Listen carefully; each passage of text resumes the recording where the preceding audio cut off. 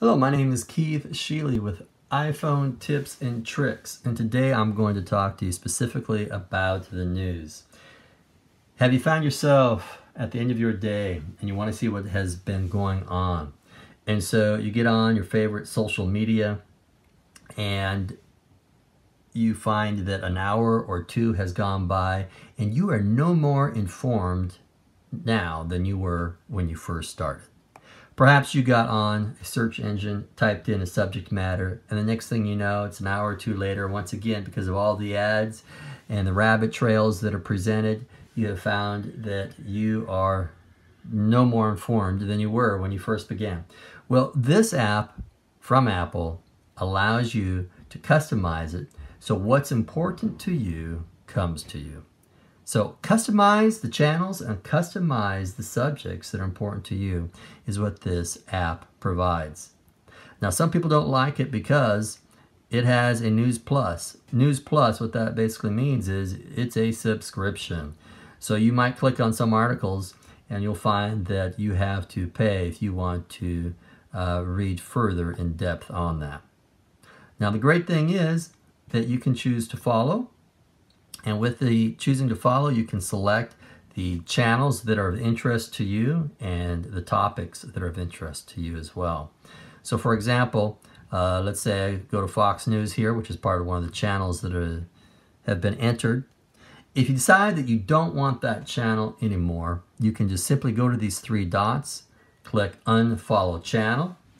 And if you don't want any content from that news provider, you can totally block the channel.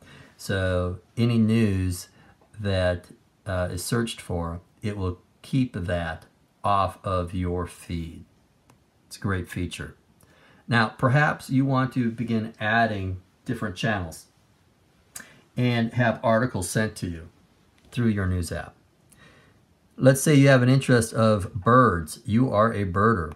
Just put in that in the subject, do a search. It'll automatically bring up the channels that are out there and the topics regarding that. All you've got to do is add it and it'll become a part of your channel or a part of your topic. Now, the layout, I generally like it. You've got more for you, trending stories. You've got your major headings as you go down. And as you go, if you find that there's something that is not of interest, for example, the trending stories, once again, you can just block all trending stories. Because if you've got this fine-tuned the way that you like it, and you don't want to see what the general populace is interested in, you can choose to block that. Now, something to note, go to your settings. In the settings, scroll on down to the news. Click on that. There's two things I want to point out here. One is background app refresh, and the other one is restrict stories in today. Now, when it comes to background app refresh, I generally leave this off for most of my apps, but for this, I actually do want it to be updating in the background. And the reason for that is I like to stay informed of the latest news.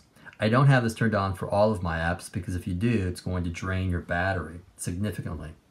But in this case, I have the Apple Watch as well. And so when the news feed comes on my phone, it automatically goes to my Apple Watch. Now, something to note, when you set this up, you've got to set the settings up for your iPad. You've got to set up the settings for your Mac as well. Because it doesn't make the change across the board. Restrict stories in today.